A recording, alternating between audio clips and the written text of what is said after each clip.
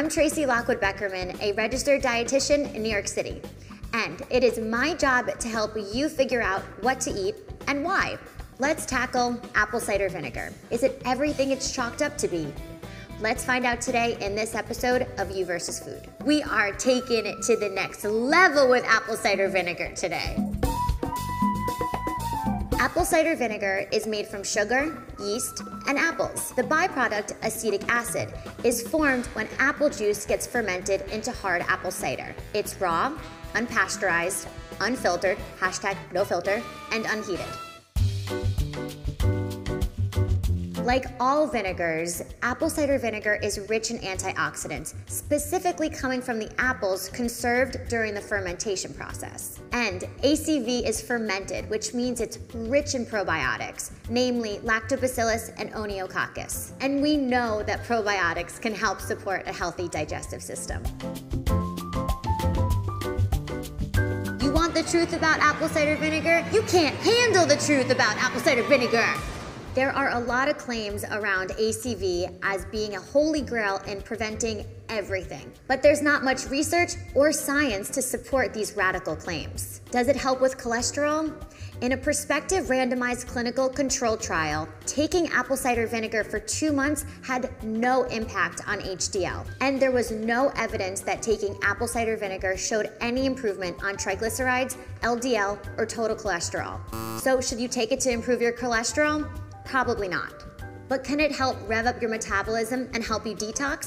Although it's been said that apple cider vinegar can rev up your metabolism, the effects of apple cider vinegar on your metabolism have yet to be conclusively studied. As for detoxing, your body does a really good job of detoxing on its own. That's what our liver, intestines, and kidneys are for. So if you do want to detox, I would drink plenty of water, eat more vegetables, particularly kale, spinach, and broccoli, which all have been proven to help remove those toxins from your body. But does it help with weight loss? The most cited study was done on overweight Japanese subjects and investigated the role that apple cider vinegar played in reducing body fat mass. The results were pretty insignificant, and we later found out that the research was supported and funded by the company that sells the vinegar. There's no rigorous science to back the claim that apple cider vinegar revved up the metabolism enough to support weight loss. But I'll say this, by swapping out sugary, unhealthy dressings and swapping in apple cider vinegar, it may result in indirect weight loss. How about them apples? Not necessarily.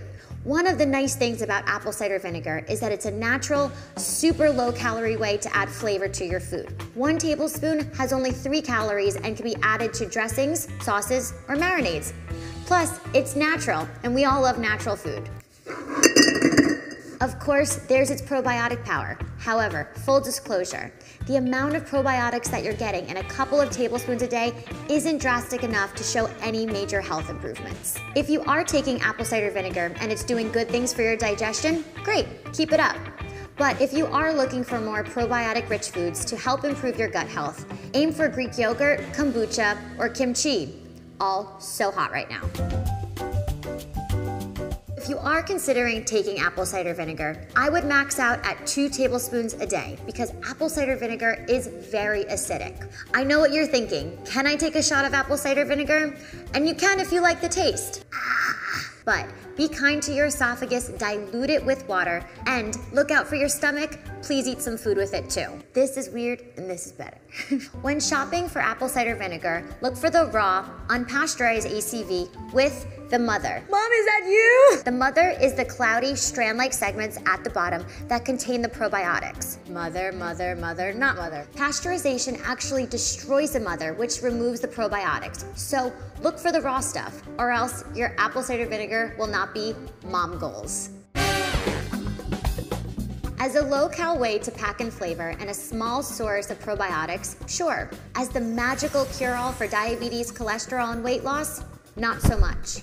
Although I know we all wish for that 1 tablespoon a day holy grail that will improve our health, unfortunately, the science isn't quite there yet for apple cider vinegar. I'm Tracy Lockwood Beckerman, and we'll see you again on the next episode of You versus Food. You like what you see? Subscribe to Well+Good's YouTube channel.